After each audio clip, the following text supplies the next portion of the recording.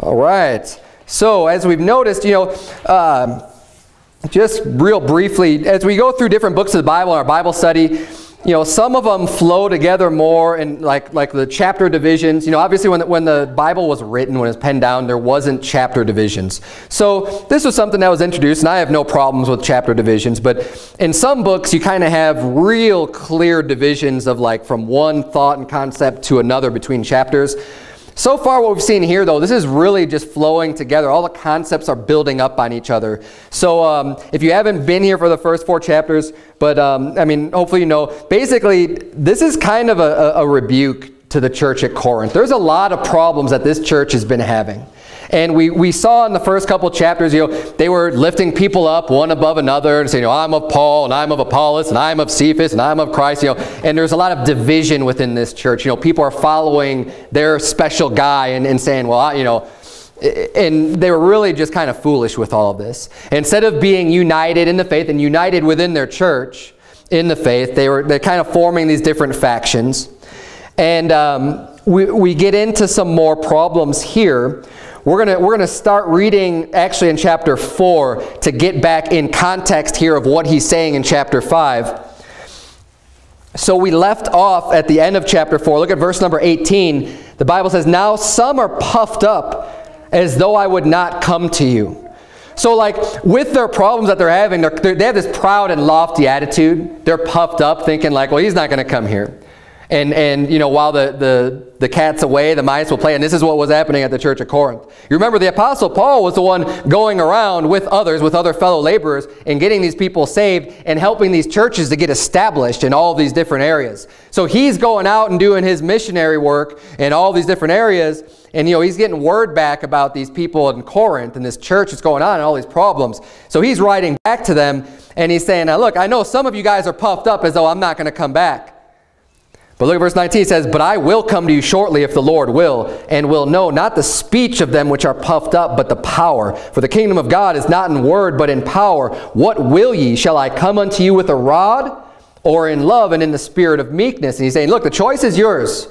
You guys need to straighten this stuff up so when I get back there, I don't just have to come and basically lay down the law and give a beating to the church. Now, obviously, he's not talking about like physically just whacking them with the rod. But, he doesn't want to have to go there and just preach and just rip their faces off. He's like, do I have to really set things straight and just come in and be the bad guy? He's like, get your act together so I don't have to do this so I can come in love. And then but he continues on here. Look at verse number 1.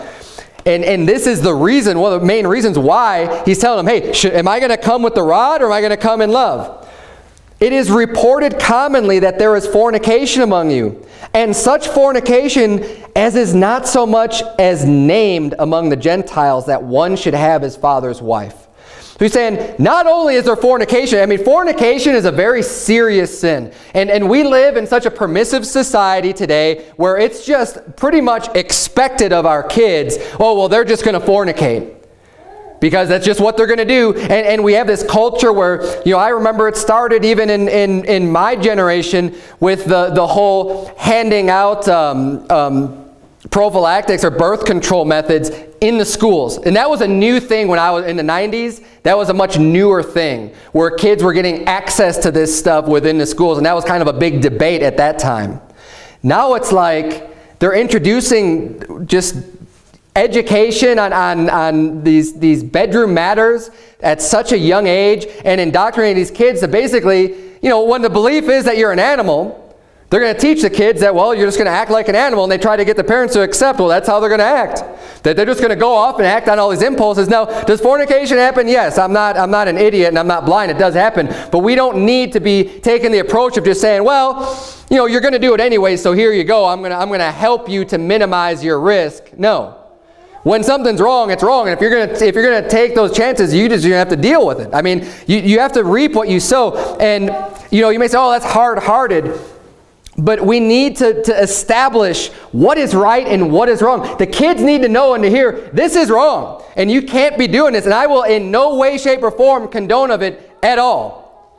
I'm not going to help you along and say, well, here you go. Here's something to help you commit sin. Not going to happen. And that's the wrong message that we're sending to the kids when we start doing those types of things. But if the fornication wasn't bad enough, this is what was going on in this church. And this is what was acceptable and accepted in this church. He says, it's not just your average fornication. He said, this is fornication that's not even named among the Gentiles. You know, the heathen, they don't even talk about this stuff, that a man should have his father's wife. Now, that's really bad. Now, I don't think that this is like, that his dad is still married to this woman. About having his, you know, I mean, that would be adultery anyways. But I think this is like, you know, his dad's either divorced or has passed away. Either way, though, this is extremely wicked sin. And I want you to turn, if you would, to Leviticus chapter 20. We're going to see what the law thinks about this. We live in a perverted world today. It really is sick and twisted, and so many things are changing and becoming more and more and more acceptable through the brainwashing of the media, through the music, through the television, through the movies, and you get inundated with these images of people committing sin, and at first it's shocking when you see it. You know, they always try to shock you, and they've been doing these pushes and these slow pushes. The agenda has been to get us more and more wicked as a society and to accept more and more filth as being normal.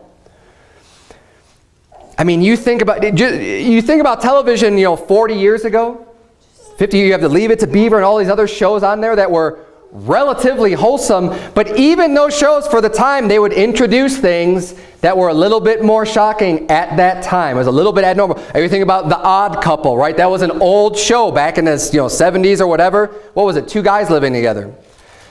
Why was it such a big deal? Because it was really weird for two guys to be living together in that time frame. Because you just don't do that. I mean, the morality and the thinking was much more close to the biblical model of the children are brought up in the home and they leave the home when they get married. You know, for this reason shall man leave his father and mother and cleave unto his wife. That's what the Bible teaches. And this was before the whole concept of, you know, kids turning 18 and just going out and living with roommates and, you know, and doing all this other stuff that has become completely normal and acceptable and even expected these days. That kids are growing up and just expect, I'm 18, I'm gonna go and leave the house, I'm gonna go work, I'm just gonna go do my own thing and not have a wife. They're gonna sow their wild oats, they're getting in all kinds of trouble because they don't have anyone, any authority structure. They have nobody to be responsible to or responsible for, or to be accountable to. And this is the way that we're going. But you're in Leviticus chapter 20. Because as our society gets more wicked, these extremely weird, perverted, wicked sins become less shocking. Paul was shocked. He's like, you guys have someone in your church that's committing fornication that's not even named among the Gentiles, and you think it's just fine. You're puffed up and you think that this is just great. And nobody's dealing with the issue because you're so loving. And we'll get into that in just a minute. But Leviticus 20 is a chapter. It's not a fun chapter to read. It's not like I love turning here and reading all these scriptures. But it shows you how God feels about all these various sins. Let's start reading here in verse number 10. The Bible says, and the man that committeth adultery with another man's wife, even he that committeth adultery with his neighbor's wife, the adulterer and the adulteress shall surely be put to death. And I mention this frequently in my sermons because it needs to be brought up over and over and over again on our view of adultery. We live in an adulterous generation. We live in a generation where people are getting divorced at a percentage rate of over 50%, over half the marriages, and I don't even know what it is anymore because it just keeps on going up. Well over half the marriages in America are ending in divorce. And a big reason for that is adultery. And once they do this, they're causing their ex-spouse to commit adultery because, you know, again, the Jesus Christ, I'm not even getting into all that tonight. I got way too much stuff to get into tonight. But we see here that God's law and in his commandments is that if a man and woman commit adultery, they both need to be put to death. I mean, there is nothing more severe in God's law than the death penalty. That's it. I mean, you've just committed basically the worst sin that you can do. And any of these things where God's saying, you know what, you deserve to die. Your life is just completely being removed from you. That's how serious adultery is. And when you have a sin with this type of consequence on it, if we actually had these laws in place that God ordained, I guarantee you there would be a lot less adultery. I mean, adultery is one thing. Yes, it's a lust of the flesh, but you can control that. Especially when you think, you know what, I'm going to lose my life over this. It's just not worth it. It's just not worth it. And people have a lot of problems with sin, and I get it. Believe me, I'm a human being too, and I have flesh, and I have desires. But when you have consequences like this, you got to realize, one, okay, God's taking this pretty serious. And as you get caught up just thinking about yourself and your feelings towards someone else and your own lusts, it's so selfish. You forget about the trust and your family and your spouse or anyone else that you're affecting and actually harming extremely when you commit that sin of adultery, which is why God said, you know, you're hurting other people so bad here that you're just going to lose your life over it. Just as much as the murderer that takes someone else's life, they need to be put to death. The adulterer and the adulteress get put to death. So you say, well, I'm not even married. Yeah, but if you go around sleeping with someone's husband or sleeping with someone's wife, it doesn't matter if you're married or not. You're still committing adultery, and you're just as much guilty as the person who's married, and you deserve the same punishment as them. But let's keep reading here, because we start off in verse 10 where we're reading with adultery getting the death penalty. But look into verse number 11. It says, "And the man that lieth with his father's wife." This is exactly what we have in 1 Corinthians chapter 5. "And the man that lieth with his father's wife hath uncovered his father's nakedness. Both of them shall surely be put to death. Their blood shall be upon them." Now, earlier in the sermon, I mentioned that I don't think that this man who's committing or who is fornicating with his father's wife, I don't think that they're still married, because it's the same wording as we see here. And if he just got done telling you that the punishment for adultery is a death penalty, if they were still married, that's still adultery. So it's still like fall under that same category, if you know what I'm saying. Like there'd be no reason to add all these other things underneath that of having your father's wife if he's talking about people who are still married. He's just saying, look, once people come together, it's like when someone is divorced, right? He says, if two people are married and the marriage is consummated, God says not to get divorced. But if you do get divorced, you can still reconcile that marriage, but only on the grounds that neither spouse has been married to somebody else, because once that happened, you know, the person's defiled or polluted, and you can't go back to that again. So with keeping that concept in mind, you know, when you have a woman and a man, that's your father, and even if it's your mother or your stepmother, right, he gets widowed, maybe marries someone else.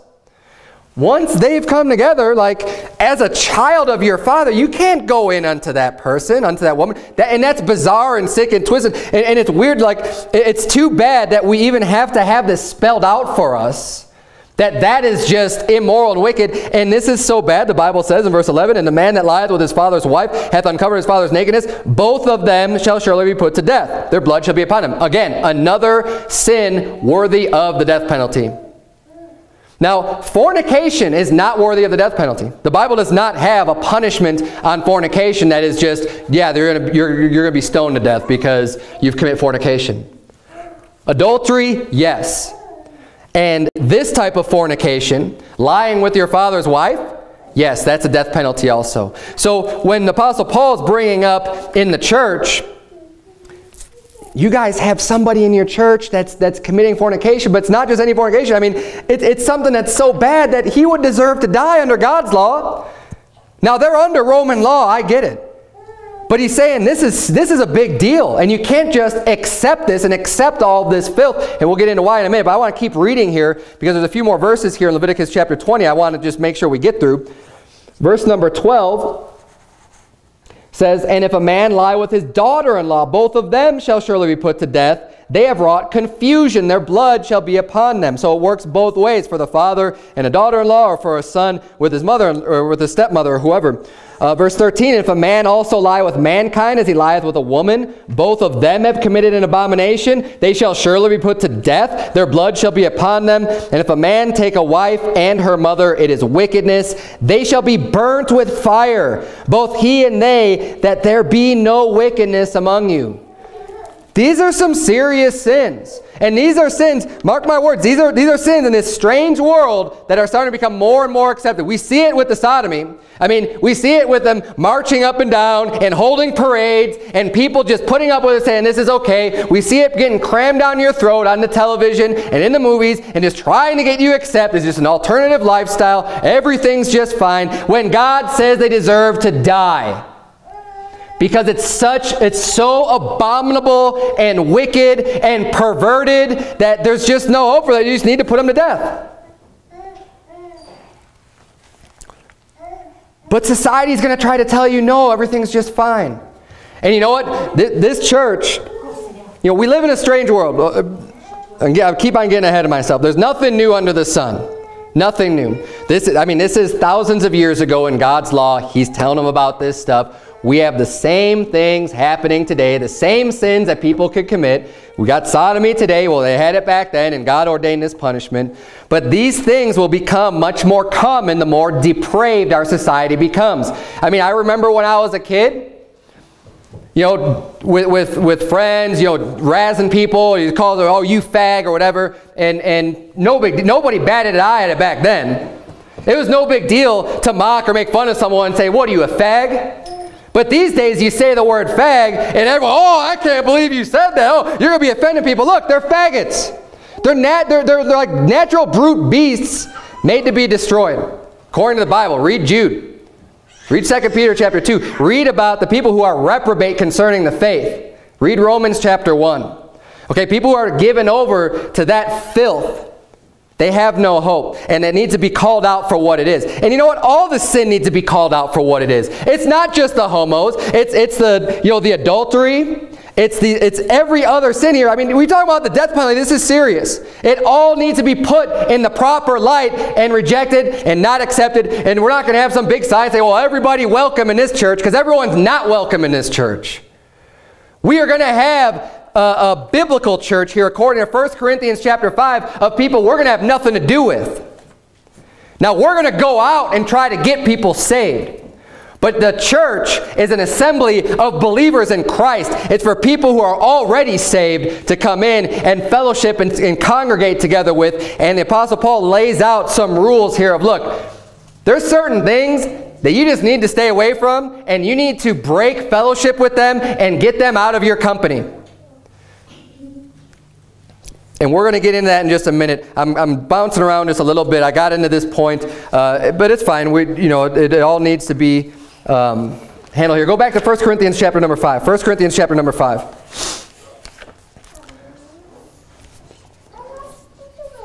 After seeing Leviticus chapter 20, and these people should know that Mosaic law. They should know. I mean, it's pretty basic stuff.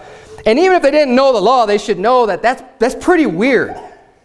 To have your father's wife and to commit that fornication, that's just kind of turns your stomach a little bit, just really weird. But look at what he says in verse number 2 of 1 Corinthians chapter 5. He says, and ye are puffed up, and if not rather mourned, that he that hath done this deed might be taken away from among you. He says, look, you guys should be sad and sorry. I can't believe that this person is doing this in our church. And instead they're just puffed up and just open with it. It's no big deal. We're fine. You know, when you see this puffed up, you think about people who, like the sodomites, who get lifted up in their pride and they revel in their own shame. You know, the things that ought to be shameful and you should never want to have exposed to the public. Some people glory in their shame. They just look at it like it's no big deal and they'll just display it out for the world. And it's disgusting. And he's kind of rebuking this church for saying, you know, this is extremely wicked sin. You should be ashamed of this. You shouldn't be puffed up and be like, yep, that's what we got in our church. Pride is a big problem that the church at Corinth had, from the pride of lifting up one person above another and comparing themselves against each other, and just this overall attitude of the Apostle Paul, well, he's not going to come and he's not going to do anything, and you know the things that he says, you know, they seem real powerful when he writes to us, but when he gets here, we know he's not going to do anything. It's all just a bunch of words and a bunch of talk. This is the attitude that the church at Corinth had.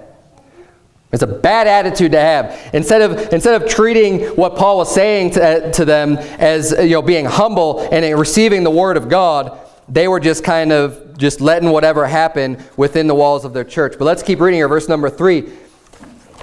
He says, "For I verily, as absent in body but present in spirit, have judged already, as though I were present concerning him that hath so done this deed." Apostle Paul saying, look, I don't even have to be there. I don't have to know what all the details are. I don't care about their feelings toward each other. You know, there's nothing that you're going to tell me that's going to change my judgment. And this is, look, I've judged already. It's wickedness. It's sin. And this needs to be out of the church. You need to deal with this now. I don't need to hear all the sides of the story. He said, this is wickedness and this is sin. And this is the way we need to deal with this. And unfortunately, especially with the things with adultery and fornication, you know, the TV is brainwashing you into thinking that, oh, well, you know, to sympathizing and empathizing with people. Oh, well, you know, my wife wasn't really paying enough attention to me, and I'm talking to this other lady at work, you know, and we just got real close friends. And then one thing led to another, you know, so that people could think, oh, yeah, oh, I could see how they got, you know, and you start sympathizing with people to the point to where, yeah, well, we're all sinners, right? I mean, you commit adultery, but I guess we're all sinners. Instead of saying, you know what, that's a wicked sin. That's worthy of the death penalty. I can't believe that you did that. And ostracizing that instead of just accepting that and saying, oh, okay, everything's fine. And what the media will try to do is to make it think like all of you are so close to just committing these horrible sins. And the more they normalize you to that behavior, the easier it will be to commit those sins. So you're thinking, oh, well, this is happening. I mean, this happens all the time. If you see something on TV, it makes you think that these things happen all the time, when oftentimes it doesn't at all. I mean, it's a tell-lie vision. It tells you lies. Nothing on TV is real. I mean, everything is staged. Everything has all these different acts and stuff. They try to get it just right, and they're trying to present something to you and make it believable. And just because you see it on TV doesn't make it real. And just because you think it looks like all these different characters are doing getting all these different sins, but yet they're living these great lives, it's not reality.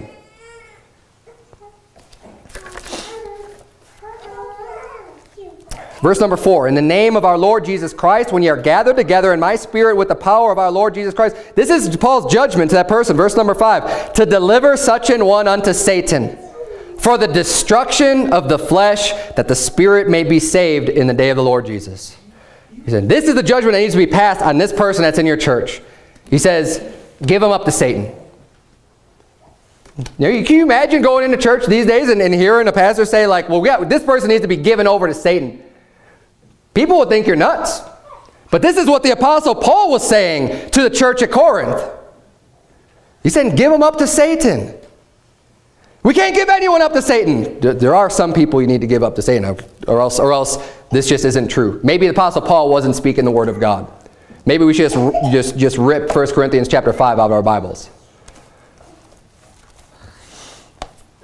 No, there's a love. See, we do need to be loving as a church, but we also need to understand what love is and have a proper definition of love. See, sometimes people need to have tough love. Sometimes in order to get right, you need to be told that you're wrong, and you need to have consequences come upon you. If I just, think about this now. Think about this with your own children, with my children. If every time they did something wrong, I just gave them a hug. I mean, every time I'll give them a kiss, I give them a hug. Honey, what are you doing? I mean, just give them a hug, right? They'll be just fine. Just give them a kiss, just love it out of them. You think they're going to grow up and learn to respect you and to listen to what you have to say and to just do it, you know, to be good children and be obedient children? Of course not. You have to have discipline. You have to have consequences for action. That's why the Bible talks about spanking your children, as you know, the rod gives reproof and correction, and it gives wisdom. They're going to understand, oh, I can't just do whatever I want, because there's actually consequences when I break the rules, when I do things that I'm told not to do by the authority in my life. And when you're a child, the authority in your life is your parents, but it teaches you a greater understanding that there is authority in all of our lives, that is God the Father. He is the authority in our life. And when we sin and break His commandments and His laws, there is a consequence, and that consequence is hell. having consequences for actions is a good thing. Inherently, it's a great thing. And Paul's saying, look, in the church, you can't just be so open arms, lovey-dovey. When people are committing sins like this, you need to just deliver them unto Satan. He says, yeah, maybe his flesh will be destroyed, but maybe that'll cause his spirit to get saved. He said, you know what? That person might need, and oftentimes, people get so lifted up with pride in this world. They work, they build their own business, they do things all on their own, and they feel like they don't need anything from anybody. So they think, what do I need from God? I've got a great house, I've got a great family, I've got all these toys and all these things, and I'm comfortable, I'm not hungry, everything's going great, and what do I need God for? I don't even think there is a God. But people like that, when they get brought down real low, when there's a destruction of the flesh, so to speak, and maybe they lose everything, and they start losing their health, all of a sudden they're turning to God. And praise God for that. You know what? If that's what it takes for people to get saved, I pray that happens to everybody if that's going to get them to be saved. Who cares about the stinking money and the wealth? And there's people that I pray for that will happen to, because I feel like they're just way too lifted up in their pride to receive Christ as their Savior right now. And I think that is a stumbling block for them. Yes, I pray for the financial demise of people, not because I hate them and I want to see them suffer, but rather because I want their heart to be broken and to turn to Christ as their Savior. And it's the same way, Paul has the love for this guy. He does want this guy to be saved, but at the same time, he has a love for everybody else in that congregation also. Let's keep reading here. Look at verse number 6. The Bible says, your glorying is not good. Know ye not that a little leaven leaveneth the whole lump? He's saying, don't you know? I mean, it just takes a little bit, and it's going to spread. So when you have somebody like this, and he's committing this type of open sin in the congregation, other people are going to look on that, and they're going to learn from that. They're going to say, oh, wow, well, if this guy's getting away with this, well, my sin's not that bad. I'm going to come out. And people start becoming more open with this stuff and committing worse and worse sins. And I mean, why wouldn't you, right? There's no consequences. He said, a little leaven leaveneth the whole lump.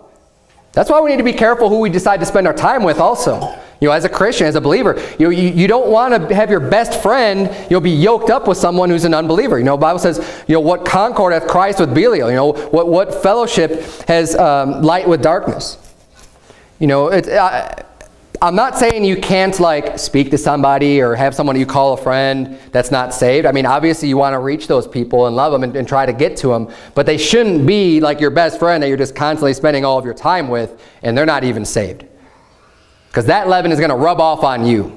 As much as you might think you're going to be able to bring them up and get them saved, it's not going to work like that. They're going to drag you down.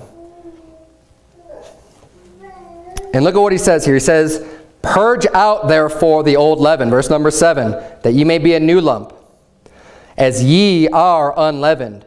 For even Christ our Passover is sacrificed for us. Therefore let us keep the feast not with old leaven, neither with the leaven of malice and wickedness, but with the unleavened bread of sincerity and truth. And he's speaking unto the church. That's where he says, purge out the old leaven. Purge that out from among you in the congregation. Get that out of you, that ye, speaking plurally to everybody, that you might be a new lump, that all of you might be able to come together, not with that old leaven of malice and wickedness, but with the unleavened bread of sincerity and truth. Too many churches these days are not operating according to the biblical principles on how a church needs to be run. I mean, whether it's the qualifications for a bishop or a pastor as laid out in the Bible, or when it talks about, being the husband of one wife, not a novice, that they need to be ruling their families and their household well, and all the different qualifications. But also in this regard, in 1 Corinthians chapter 5, look at what it says in verse number 9. Because the church ought to be separate from the world. Verse number 9 says, I wrote unto you in an epistle not to company with fornicators. And he's going to explain this a little bit before. He says, I already wrote to you guys, don't be hanging around with fornicators. You shouldn't just be buddy-buddy with a bunch of fornicators, right? You shouldn't just be doing this whatever. He's going to clarify that statement. He says, yet not altogether with the fornicators of this world, or with the covetous, or extortioners, or with idolaters, for then must ye needs go out of the world. So he's saying, like, I'm not saying you can't have any contact with anybody who is any of these things, because they're all over in the world. The world is full of the idolater, it's full of the extortioner, it's full of the fornicator, it's full of these things. So then you just have to basically pack up and join a commune somewhere and isolate yourself from the whole world in order to be right. But he's like saying, no, that's not the case. And you know what? There are people, there's Baptist churches that decide to go out in the middle of nowhere and just be really rural and just seclude themselves. And I worry about those places as being cults. Because that is so far against what Jesus Christ taught for us to do and what the Bible teaches. Look, we need to be going out and preaching the gospel to every creature, not just holing up and not shining that light in this dark world. We need to be reaching as many people as possible, not just keeping to ourselves and staying in that little tiny sheltered group where you're not going to go out and do anything for God. He says in verse number 11, but now I have written unto you, not to keep company, if any man that is called a brother be a fornicator, or covetous, or an idolater, or a railer, or a drunkard, or an extortioner, with such an one know not to eat.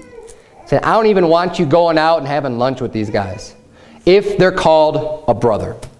And that's the key there. He says, anyone that's called a brother. Now look, in church, what are we trying to do? When we're in church, we're learning, we're hearing from the Word of God, we're singing praises unto God's name, and we're edifying one another, we're caring for each other, and looking out for each other within the church. The church is literally a family of believers, brothers and sisters in Christ. That's what the church is for. But what do we do though? I mean, we want the church to grow. How does a church grow? We go out, we preach the gospel to people. We try to convert them to believing on Christ. And then we say, hey, come to church with us. You could learn and you could grow some more. You could you'll hear some more truth from the Bible. Come on in. So these people, as they come in, especially new converts, they'll probably have a lot more sin in their life than the brother who's been here for 10 years or whatever, who's been saved for a long time and has been coming to church faithfully and has been doing a good job of cleaning up their life. There are going to be people that come in, but see, if you notice, like if you go to the church for a while, you notice there's some people like Brother So. We got Brother Sebastian here, right?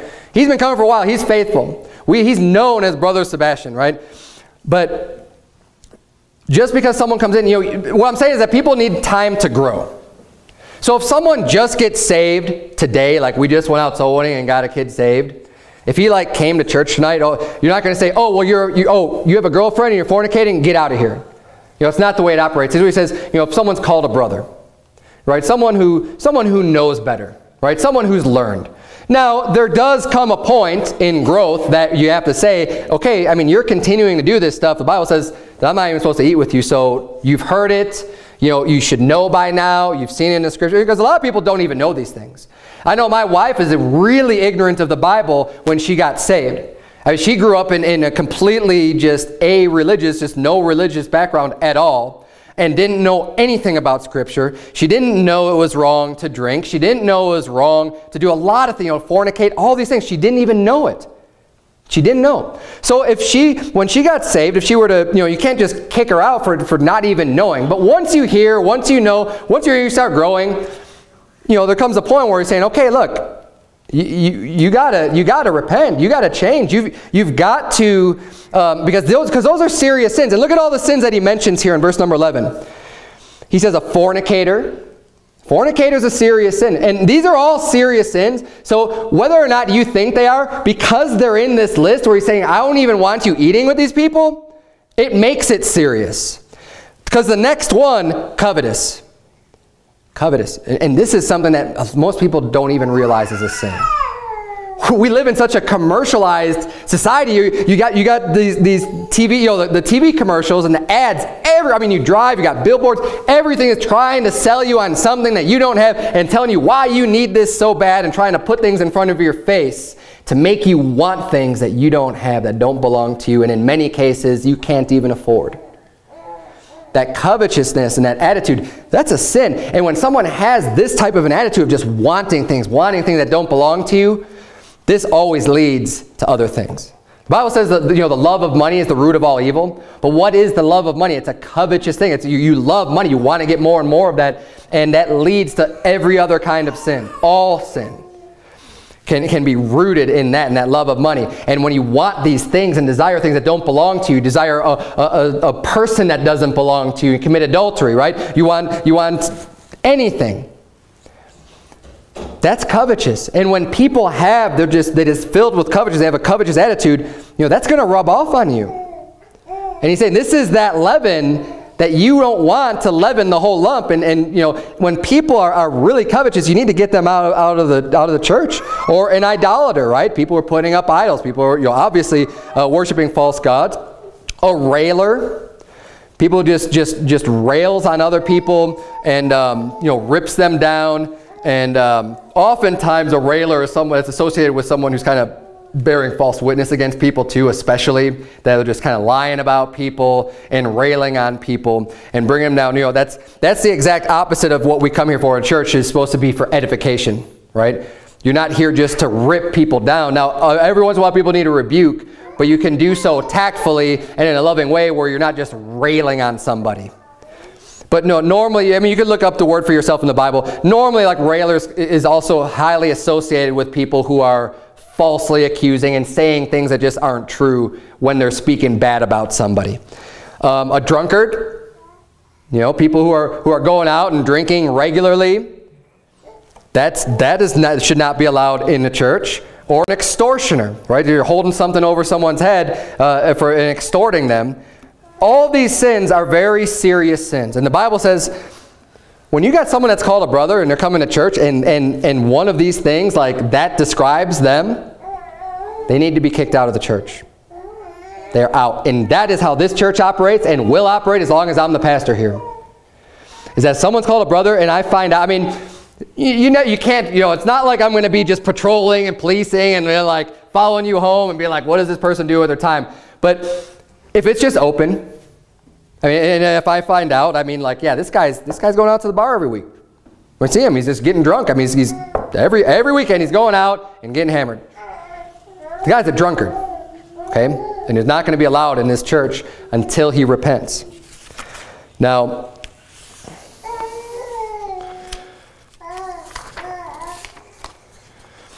let's finish up the chapter here. Look at verse number 12.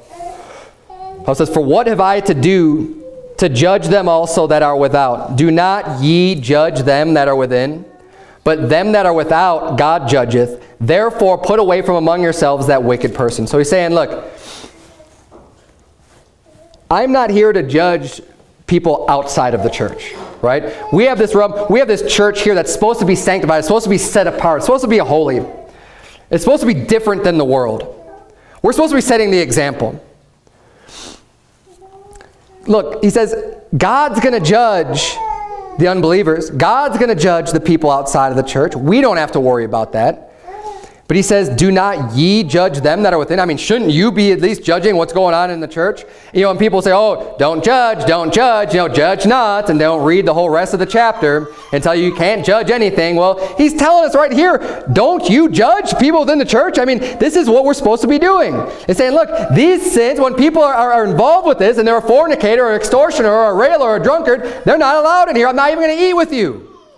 Oh, you just think you're so much better than everyone else. No, it's because I don't want that rubbing off on me. It's not because I just feel like I'm holier than now. But look, these sins, you know, for someone to say you're holier, it's ridiculous these days. People are trying to say, oh, well, who do you think you are when you're like preaching against the sodomites? It's like, I'm not even close to being a sodomite. I mean, that is so far low and depraved and wicked and weird and gross. Like,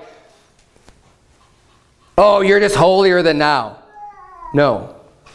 I recognize that we're all sinners. I do, and I admit that, and I will admit to your face any day of the week that I am a sinner. I am guilty of many sins, and I sin every day. But God puts differences of sins in different categories. He has different judgments associated with different sins. For example, adultery and sodomy and, taking your father's wife are all worthy of death. Those are more grievous sins than fornicating even. Now, fornication is still a serious sin, but it didn't have the death penalty. Those are more grievous than telling a lie. Even than stealing. I mean, stealing is a bad sin, right? It's one of the 10 Commandments. But the Bible doesn't put the death penalty on that. He says, okay, you got to repay, fourfold or fivefold or what, depending on what it was. All the rules are laid out. He says you're going to have to restore and give above and beyond that for the inconvenience of them having it stolen and everything else. There's justice and there's judgment. So we ought to be examples where we are not just a church full of people that are committing like the worst of the worst sins, and that we actually don't even allow that in the church, because you need to be able to bring yourself up to some level of honoring God and respecting His Word to be able to be in the congregation in good standing here. So yes, you will find judgment at this church, and it's a proper biblical judgment. Though, see, we're also not going to go and start judging people and casting people out for sins that aren't listed in this list. I mean, if people are doing other things, I've heard, I've actually wondered this in the past too. What about someone who's divorced and they're in church and there's another person that's in church, but then they decide to go and get married, right? I mean, they're just blatantly just disregarding God's word. Are you going to kick them out of the church? Well, is that found in this list here? Because it's not. Now, is it a sin? Yes, it is. And if that ever happens in this church, you better believe I'm going to preach on it and preach hard on it so that there is no doubt in the congregation of where we stand. So that they're not, because the problem with that is, and this is the thinking, well, if they just openly do that, right, it's going to maybe entice other people to do the same thing and say, oh, well, everything's fine.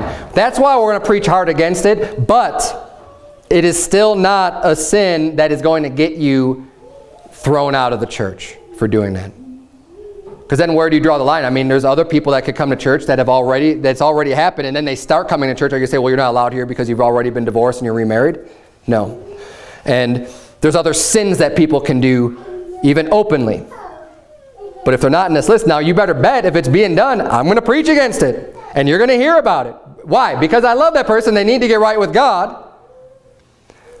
And the people in the congregation need to know that this isn't acceptable. This is a sin. It needs to be corrected. But if it's not on this list, they're not going to get kicked out. They're not going to get thrown out of the church because that's not, right. We're going to judge righteous judgment.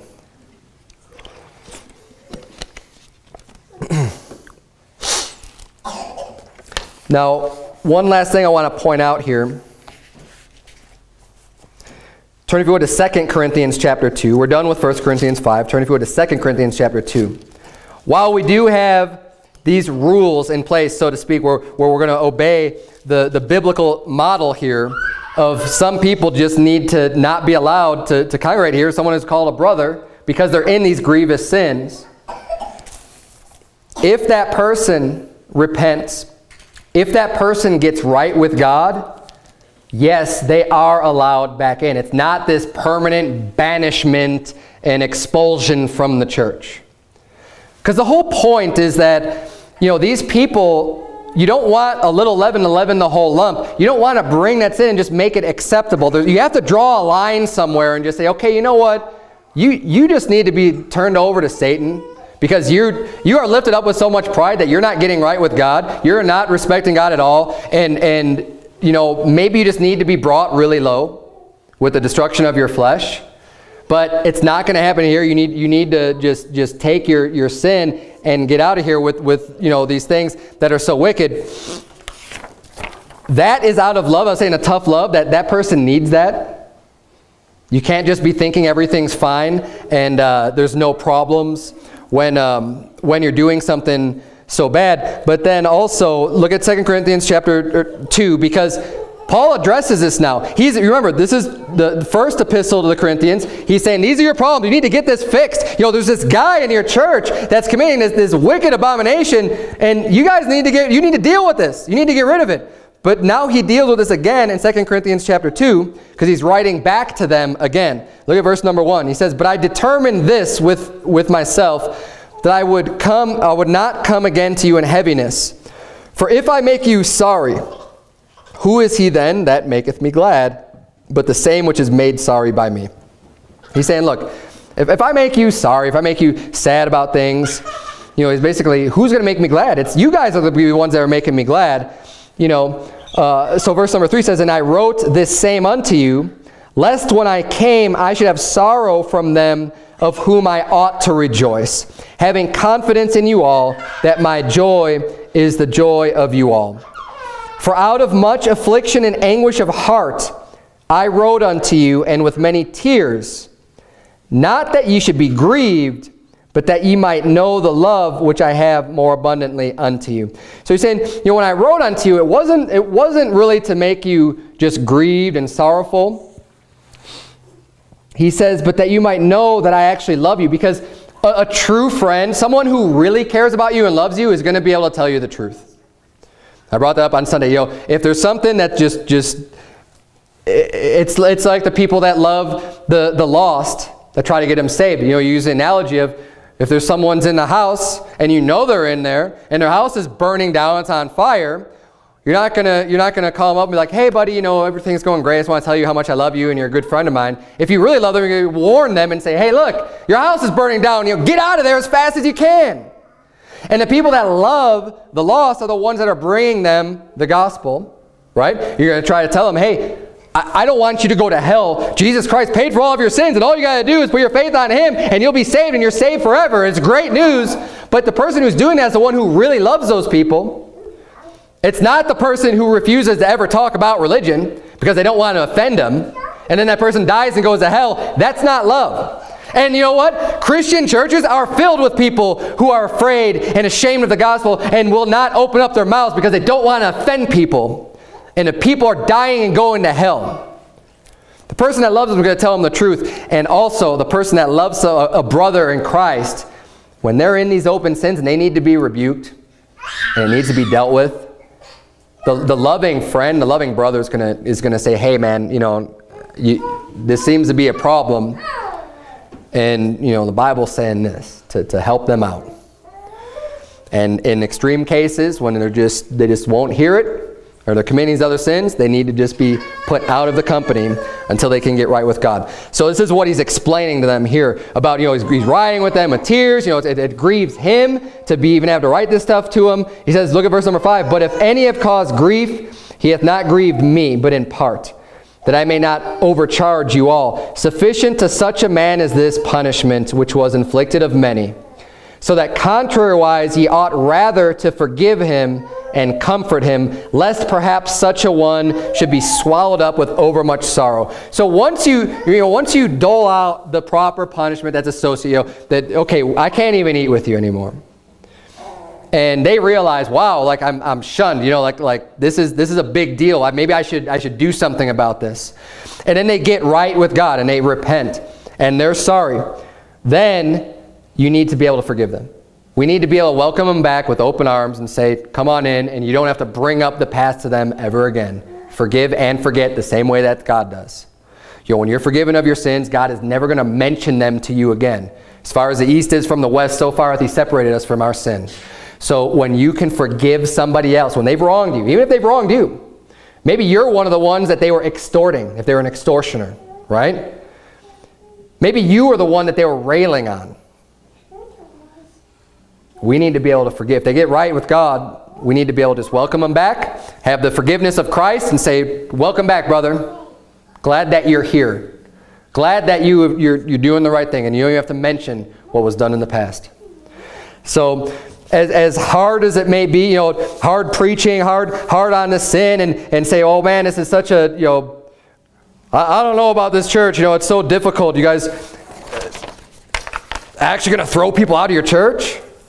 You're a small church. Why would you throw anyone out of here? There's hardly anybody here. What do you mean you're going to throw people out? Well, Thankfully, we don't have that problem. But you know what? I'm more concerned with doing things according to the Bible and according to God's Word than I am with just bringing in a bunch of people. It's not about, my job is not about just filling up this place with as many people as I get packed in here and feel like that's a success.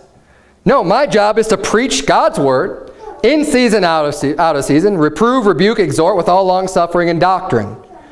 And that's what I'm trying to do to the best of my ability. So, yeah, we will kick people out when it's necessary. And yes, I wish more churches would follow the biblical example and the biblical models on how the church ought to operate and be run. Because, honestly, there would be a lot less problems in the churches when you don't have the talebearers that are like the revilers, the people who are railing on people and causing these divisions and these factions. And then you won't have the homos and the predators that are preying on your kids when you don't allow them into the church. Look, I love your kids more than I love the homo. You got that? You better believe that. Because I don't want any children to be defiled. That's why they're not going to be allowed here. And yes, it's basically the same thing. A pedophile and a homo are basically one and the same. They're predators. They prey on people. And that is why you say, oh, because people don't get this. People don't get this concept today. You say, well, why is that? They're consenting adults. They're doing whatever they want to do. They're not hurting anybody. All sin hurts people. All sin has these consequences, and you hurt other people. You say, well, I understand divorce because you're hurting, your spouse. Even if it is consenting adults, you're hurting some other people. You're hurting your family. You're hurting your children. But why sodomy? Why is that? Who are you hurting? Because those sodomites are recruiting and trying to get other people into that lifestyle, and they do it by preying on people. They are hurting other people. Just because you don't know about it doesn't mean it's not happening. I had to explain this once to one guy I was out soul winning, and this is not a topic that I bring up. But when someone else brings it up to me, I'll try to explain it to the best of my ability. But there are things that people do. I said, there's probably things that you've done in your life that no one else knows that you've done. And no one else is even going to think that you've done those things. Why?